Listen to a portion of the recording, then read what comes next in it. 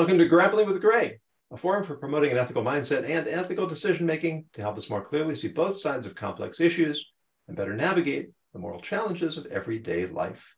I'm Rabbi Yonason Goldson, and I'd like to introduce my guest today. With me is Jeff Eichler, who is the director of Politico. Did I get that right? You did. Politico, Executive Career and Personal Leadership Coaching, the host of the podcast Getting Unstuck, Cultivating Curiosity, and co-host of the podcast Cultivating Resilience, a whole community approach to alleviating trauma in schools. Kim Priest, I'm sorry. Kim Priest is co-founder, just the way it's spelled, is co-founder of Counselor Connection, LLC. He teaches computer programming, mathematics, engineering, and biotechnology, and he thrives on professional problem solving. And Stuart Wiggins is chief advisor at Induna Advisors, working to significantly increase company revenue by developing positive client reports and establishing solid business relationships. Gentlemen, thank you all for being with me today. And here is our topic. Our pleasure. Education has become one of the most contentious fields on the battle of the culture wars, with the political right accusing the left of revisionism and indoctrination, and the political left accusing the right of revisionism and censorship. Professor Leslie M. Harris, a contributor to the 1619 Project, described in Politico how the New York Times grossly misrepresented her research and how critics exploited the misinformation to discredit legitimate parts of the project. An article in The Atlantic pondered whether the writers were merely negligent or willfully misrepresentative. The recently proposed Florida curriculum on Black history contained one line out of 191 points stating that slaves sometimes learned skills that helped them. Representing 0.5% of the total content, that single line was used to characterize the entire report as claiming that slaves benefited from slavery in an attempt to discredit the entire body of work. As a footnote, that line was included by a Black member of the Curriculum Commission. Florida legislation to restrict mention of sexual identity in classrooms grades 3 and below was defended by supporters as ensuring age-appropriate education, while condemned by opponents as homophobic and transphobic. It was branded the Don't Say Gay bill. Also in Florida, despite state law requiring African American studies, the government rejected a national AP curriculum, arguing that it advocated such positions as slave reparations and abolishing prisons, as well as emphasizing intersectionality, feminism, and gender identity with an intent toward indoctrination.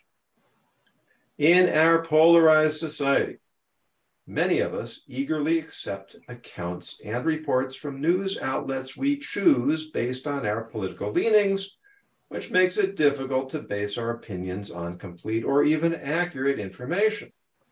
What steps can we take to restore integrity to our educational system while respecting the sensitivities of both sides of the political spectrum and promoting a civil and informed national debate? I hope this topic gives us enough to talk about for half an hour. Easy. Struggle. The floor is open. You know, I'd just like to lay some groundwork on this, I think. And I'm passionate about this subject because I think everything that we do in our life is related to our educational system, going back to the earliest days of our lives and how we teach people. And when you read the synopsis, it kind of suggests that. We don't teach people to ask questions. You know, the Socratic method is not designed just for, college students and high school students or adult learners. You could do the very same thing with elementary age students. So my whole point is we don't encourage people to ask questions. Ask why. Or we disparage people who ask a question that maybe somebody might say, well, that's a dumb question. And the greatest cliche in the world that's actually very true is there's no such thing as a dumb question. So the whole point is we don't teach people to think. So they pick the organization they want to get their news, one source, and that suddenly becomes the truth. And they don't evaluate what they read, like the 1619 Project. They don't read to understand, do a deeper dive to understand.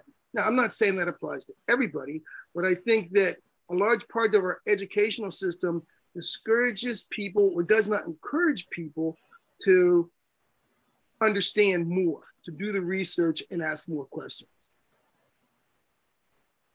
Also, I would spent most of my career as an engineer, but the last 10 or more years as a professional teacher in the public schools. And I heard recently that Houston Independent School District is closing 20 libraries. So my immediate knee-jerk response was, oh my God, this is terrible. It's up there with book burning. What the heck, bad news. We shouldn't be doing this. Then I sat down and pushed my knee back down and thought about it for a second. And I realized out of 1,000 students I saw in those years, I saw about 3 read a book. So I'm going, maybe the paper books in the libraries are, maybe we don't need that so much anymore. There are other ways to get to books and there are other ways to get to information. If I could just jump on that real quick, I think that's modeled behavior though. I mean, when I was growing up, I saw my parents read. So then that's a behavior that I picked up in a really young age because I started reading comic books at a young age. I can remember the Crossing Guard. There you go. See, the Crossing Guard actually gave my brother and I comic books. And that's how we got into reading. But if you never see your parents read, then how does one realize that that's a behavior that could result in positive outcomes? Well, let me just jump in. I'm a former teacher as well, and I used to use our high school library extensively with the kids, and I would have hated to have lost that opportunity to get kids into the library to do whatever kind of research they could do at that age. And just to follow up on Stuart's point, when I read the articles, Jonathan, the one from The Independent, there was a line in there that my jaw dropped. It was from Governor DeSantis. He says, I don't want the schools to kind of be a playground for ideological disputes. And that to me is shocking because, Stuart raises the question, are kids asked to ask questions? Are they encouraged to ask questions? And it gets to a central point of mine, which is we do not have agreement in this country about what we want our schools to be, what we want them to do.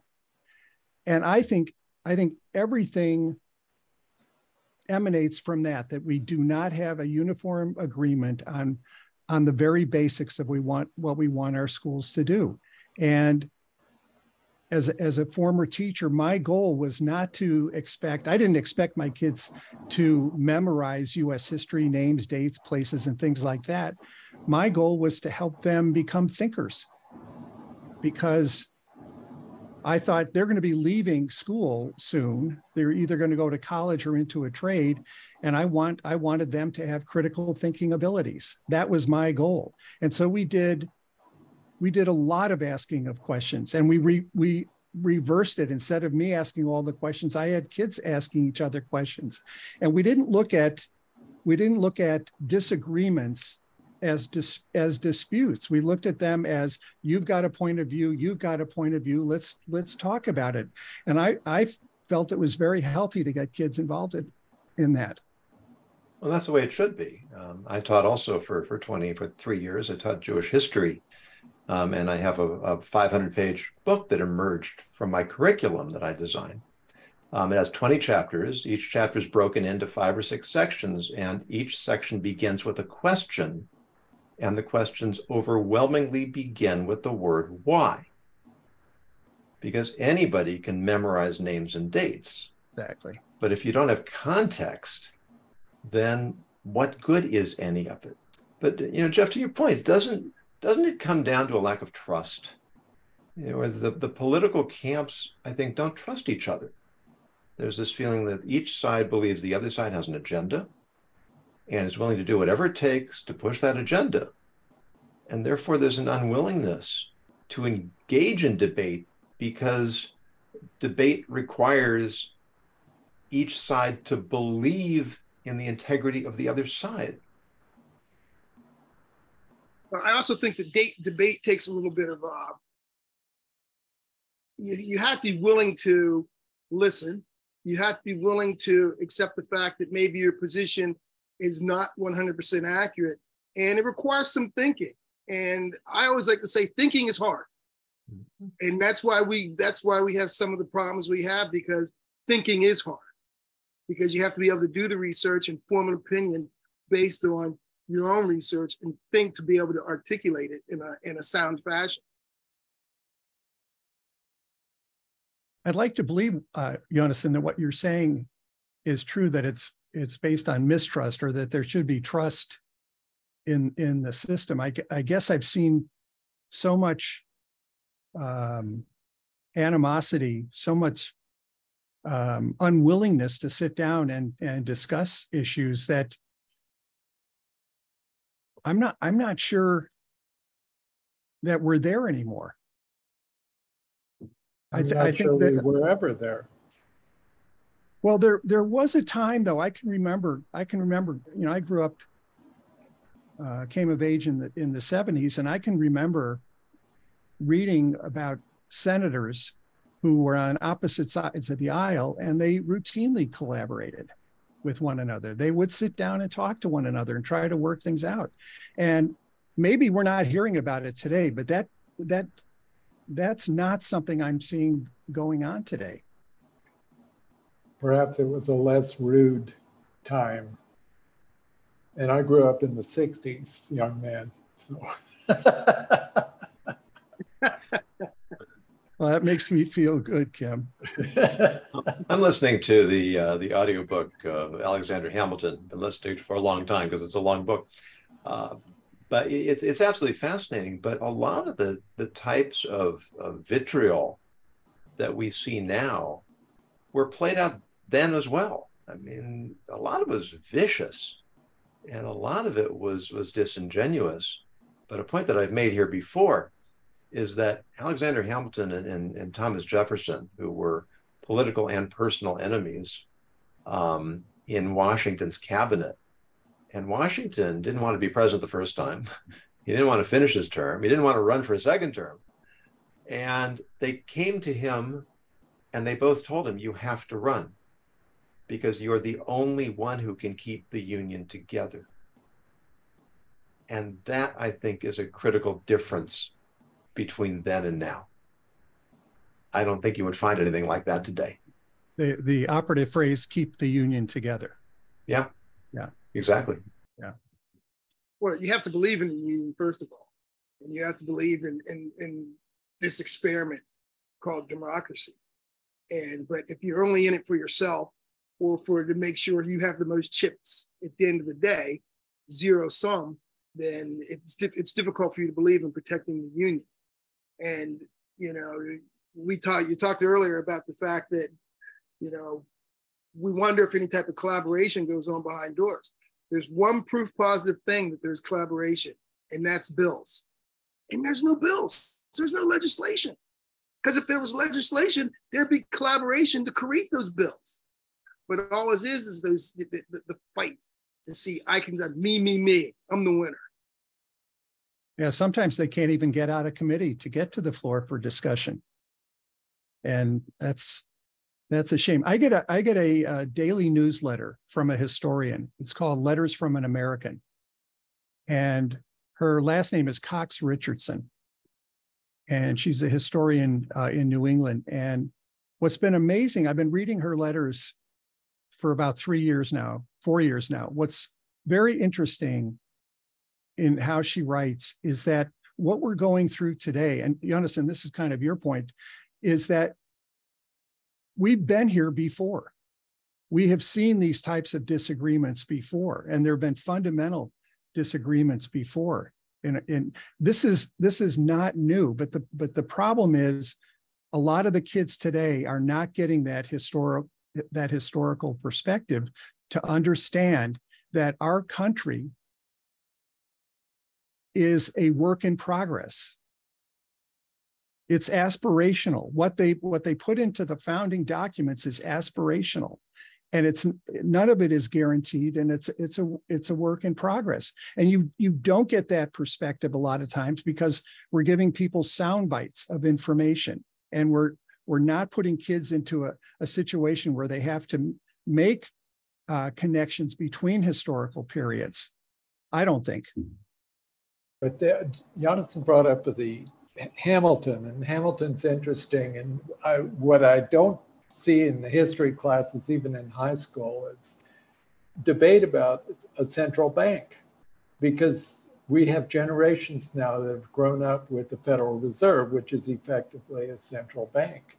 And there are some of us out there that don't exactly think the central bank is really that useful, to be honest. But that's another matter. That's my personal opinion. But the point is, I would hope students would go, well, what about a central bank? Why is that such a great idea? And then this would lead one thing to another to another. But you know as well as I do, if you were in the public schools, you are teaching to the almighty God of testing. Exactly.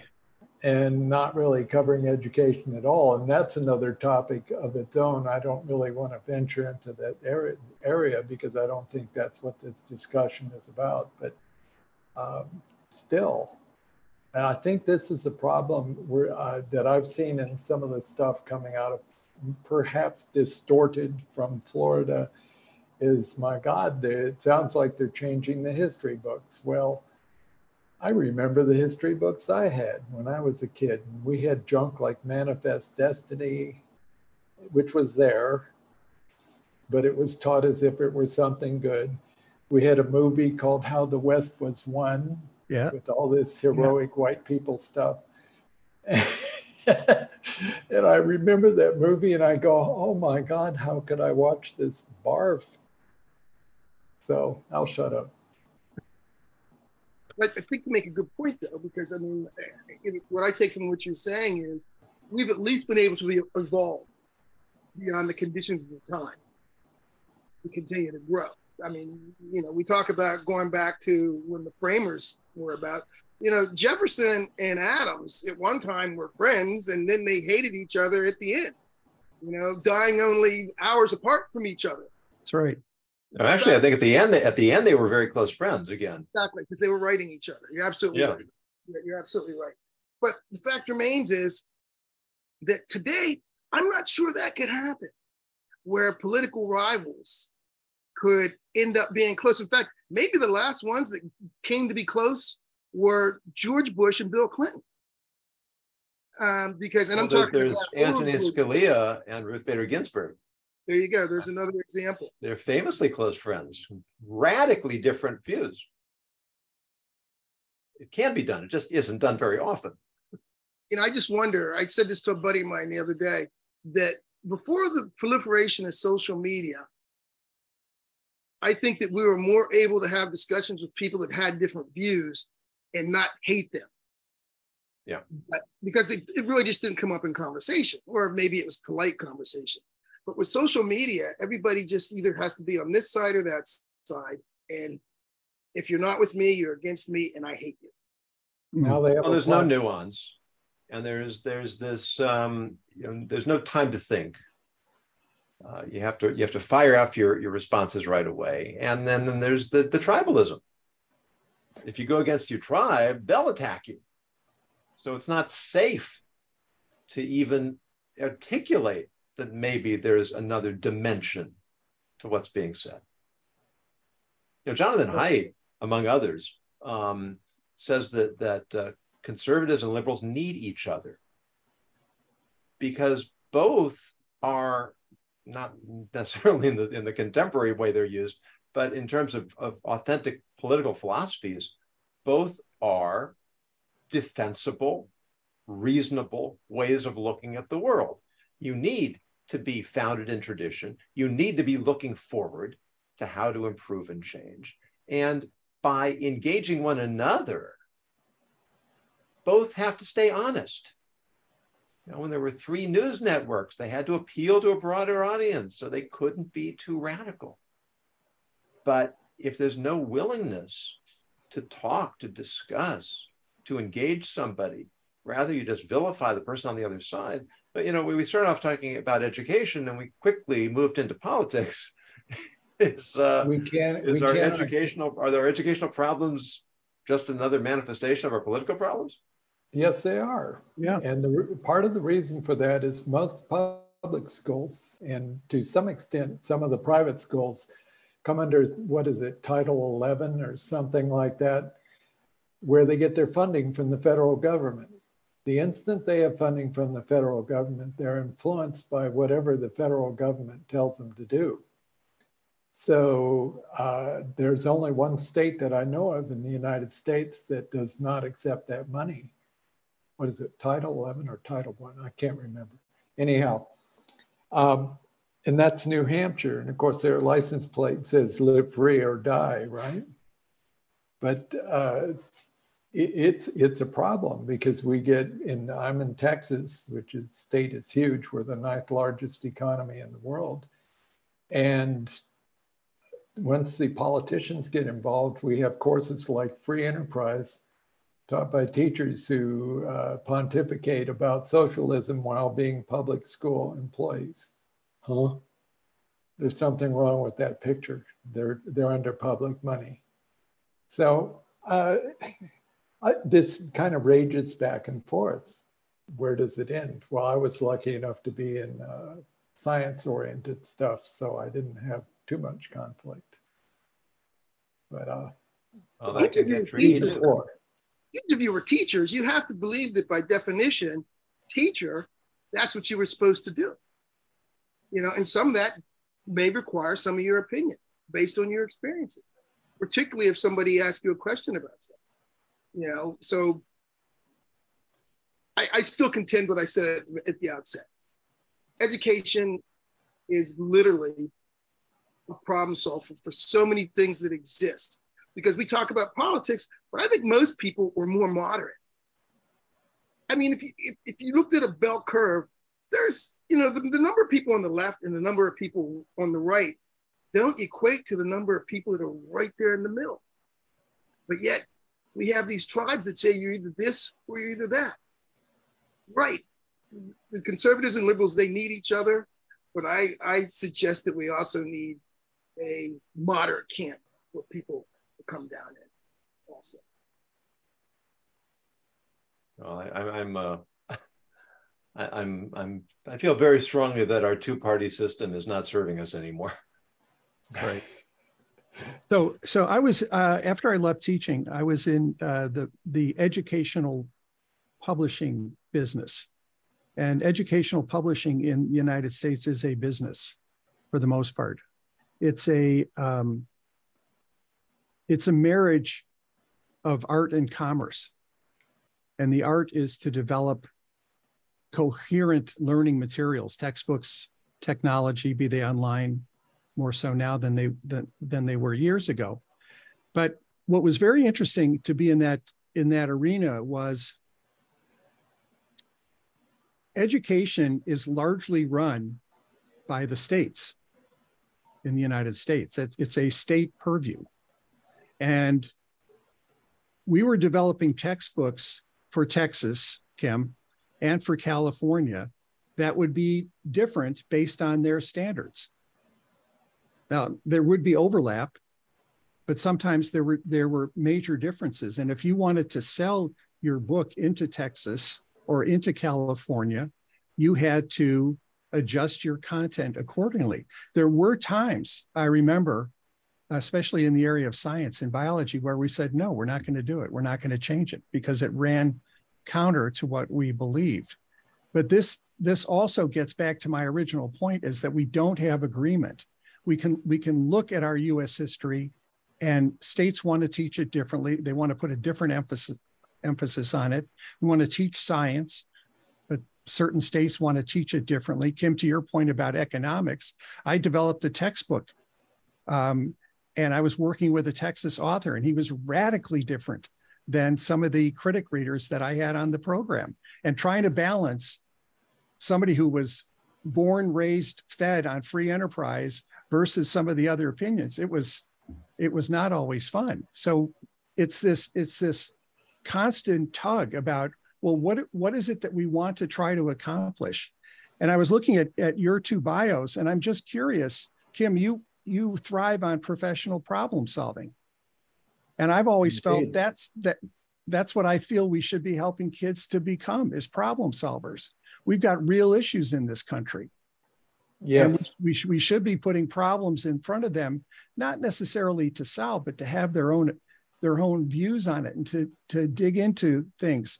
And Stuart, you establish solid business relationships. We should be helping kids with emotional intelligence. How do you understand yourself as a person? How do you understand other people? How do you get along with other people? And there's always a hue and cry whenever you talk about emotional intelligence or social emotional learning, that the schools have to stay away from that. But don't we want our kids, don't we want to get along like the four of us have been talking about, to be able to discuss issues civilly? Well, wouldn't it be nice to ask questions? I got nasty one day, and I asked the kids to give me a physical representation of -3 -3s. And what I got was the ideology. Well, a negative times a negative is positive, right? And I said, prove it. Oops.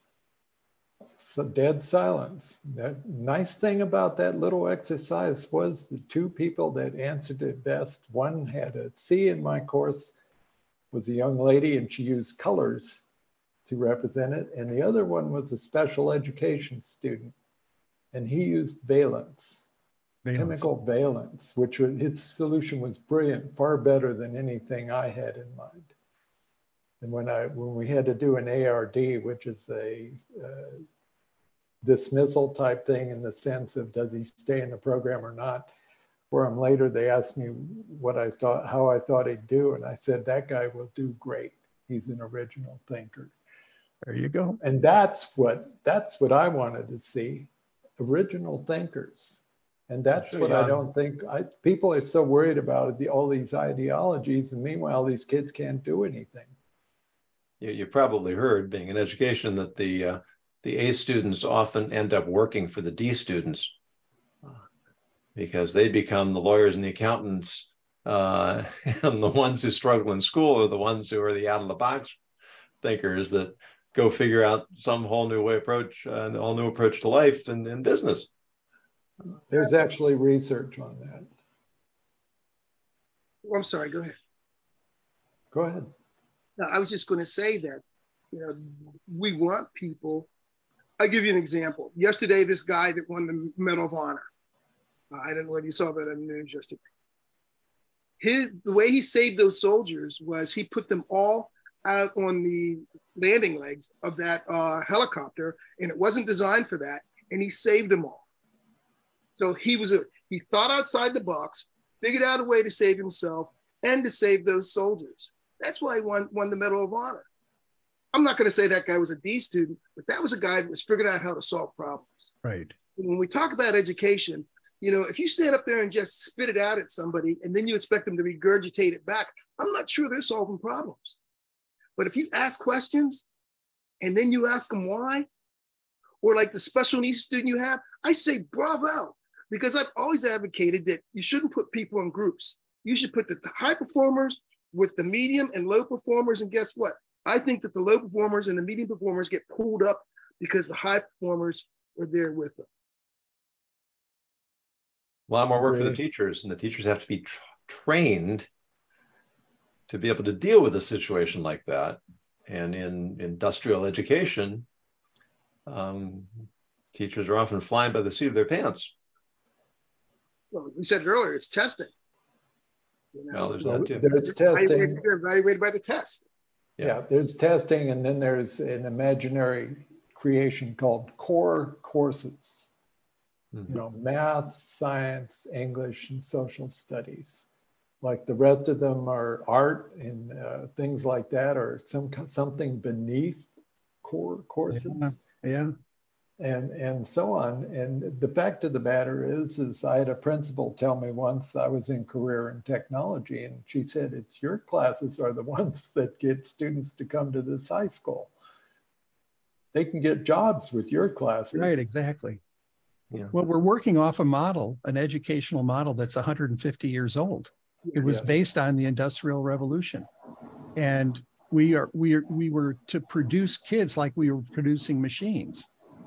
They sat in rows, they answered to bells. They were organized by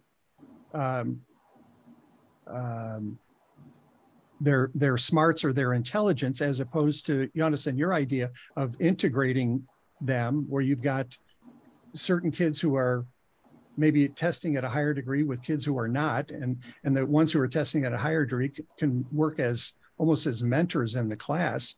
But instead, we continue this regimentation of education with core courses, the Carnegie units, and research shows that curiosity, creativity drops precipitously from grade 3 through high school. Now, why is that? But we're not solving that problem. So we're having kids walk across the stage for their diploma who don't necessarily have the capability to solve your problem, Kim, or the one that you proposed, Stuart, that the Medal of Honor proposed. You know, this goes back, Jeff, to a point you made a couple of times, which is that there's one way of looking at things. And you know, I've just started reading finally Founding Brothers, the Pulitzer Prize winner by Joseph Ellis, and it's fascinating because what he does is he lays out how the whole country was built on ideological contradiction and paradox. Radically different, whether it's slavery and free or federalism and democratic philosophy. You know, it goes through these fascinating anecdotes out of which you get this sort of mosaic of what it was like. And in his whole premise is that these are not meant to be solved. They are meant to be managed and to coexist. So on the one hand, we need those core subjects. I mean, my oldest daughter was ruined by something called whole language. Just let them write and don't worry about whether there's punctuating or spelling. I mean, she was in college before she could write normally again. But on the other hand, you need that creativity. You need that flexibility. You know, I was fortunate teaching in a private Jewish school that I wasn't tightly bound by a curriculum. And my students would tell me, and still tell me years later, you know, we learned more from you going off on tangents than we did in any of our core classes. Right. Because it's related to what's going on in their lives, what's going on in the world, and make it real and interesting. Yeah, Jonas, and it's a good point. It's not that the core subjects are inherently bad, it's how they're taught. Like, for example, a few years ago, there was something introduced called Common Core. Yeah. And it was Common Core for language arts and Common Core for mathematics. And what Common Core for mathematics said is you have 8 mathematical practices that really define mathematical thinking. And 5 of those required kids to explain their answer. And what was important about the Math Common Core was, yes, we want kids to get the answer, but what we're more interested in is how they think, yes. is what route they took to solve the problem or to get an answer. So that was not the way my algebra course was taught. I always wondered, how am I going to use these formulas going forward, you know? But Common Core math made a lot of sense to me because it was asking kids to become thinkers about how to solve problems. What age do they start teaching it? I mean, how young are they? Say it again. At what age do they start teaching that, the Common Core? I don't know, because here's the reason for my question. Because if we start teaching it at a younger age, teach people to think, because what happens is if we give them a test when they first get in school, 1st or 2nd grade, and we say, okay, you're a slow learner, you become a slow learner, you never get a chance to realize your potential. So no, Common Core was starting at 3. Okay. Yeah. I had no idea. Yeah. And it was vilified in parts of the country. Oh, we're not having kids get the right answers, you know, and all this talk about how to figure things out. You know, that wasn't the way I learned mathematics, but it made it to many of us, it made huge sense because we were trying to get kids to think differently. Yeah, there again, I still remember one of my less favorite memories as a parent is when my son came home and asked me to help with his math homework. He was probably, I don't know, 4th or 5th grade maybe. And I said, okay, let's sit down. Here's the question. So how did the teacher teach you to approach this question? She didn't.